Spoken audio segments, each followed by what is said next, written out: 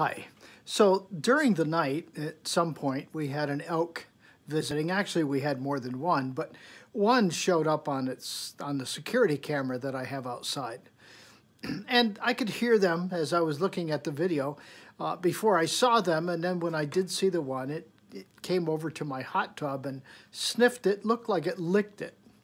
Later this morning, I was in my hot tub, and my wife and I, and just relaxing and enjoying. And I got thinking about that elk. And I thought about, well, what Scripture says about the animals, the birds in the sky and the flowers in the field, and how they don't worry. They don't get concerned about the political climate or whatever else is going on in our world. And that brought me to the idea of faith. And chapter 11 of Hebrews talks a lot about faith.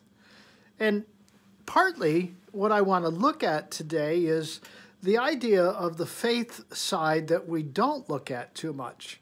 The first 32 verses of chapter 11 of Hebrews talks about the wonderful faith of just different people whose lives were dramatically affected because of faith.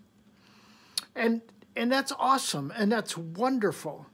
But then it talks about others who experienced different things because of faith. I mean, it says that people, because of faith, overthrew kingdoms and ruled with justice.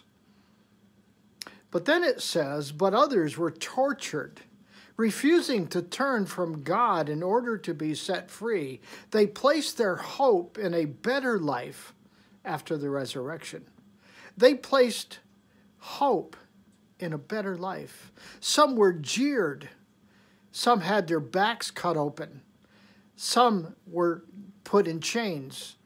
And still some and others died by stoning, and some were even sawed in half. We don't think about that part of faith so much. We think about the good part. But the reality is, if you're going to trust God, there may be difficult parts of your faith and your walk of faith that are going to be very difficult to walk through. But God is going to be there. And that's the point I think we have to remember. I think there's too much trying to preserve and to take care of ourselves and not relying on God and His direction. I know some who are hoarding cash and other things because they believe that the coming apocalypse is going to be their demise. Well, maybe it will be. But I don't know if that's what God is calling us to do, because if I'm going to hoard and let my neighbors suffer and die because of their lack, then what am I really doing?